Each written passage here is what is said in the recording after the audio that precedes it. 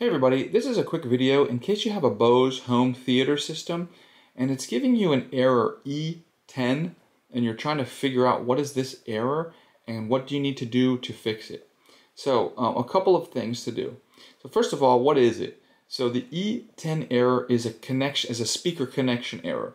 So it could be a connection with all of the speakers or just one of the speakers that it's sensing that there's an error with.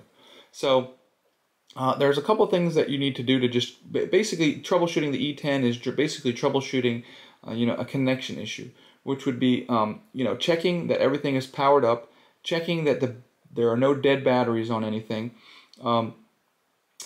checking that nothing is so far away that you cannot if anything is too far away it might not be able to receive a signal, and then you can just reset the entire system so that everything can reconnect. And so if you troubleshoot, just do a basically connection issue troubleshoot, you'll be able to get rid of this E10 error.